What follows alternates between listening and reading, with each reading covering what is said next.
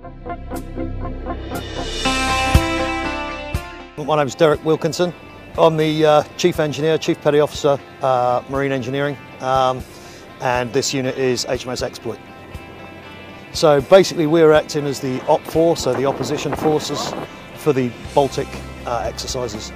Basically she's a P2000 class inshore patrol craft, part of the 1st Patrol Boat Squadron of the Royal Navy. Germany's fantastic, people are really friendly. This BALTOPS and Keel Week is amazing. I was here 2 years ago, had a great time.